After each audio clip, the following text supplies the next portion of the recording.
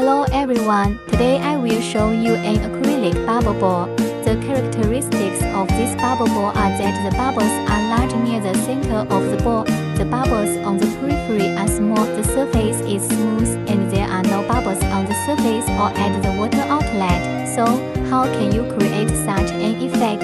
First, we can add additive bubble powder during injection molding. Bubble powder is a material that can generate bubbles by adding an appropriate amount of bubble powder. Bubbles of different sizes can be generated inside the product during the injection molding process. The bubble powder will flow to various parts of the mold along with the molten acrylic, thereby forming bubbles of different sizes. Secondly, when the product just comes out of the mold, the bubbles inside are very small. At this time, we need to cool the product. After the product is released from the mold, the product should be promptly placed in cooling water or other cooling methods should be used for rapid cooling. This allows the bubbles inside the product to expand completely, thereby achieving the desired effect.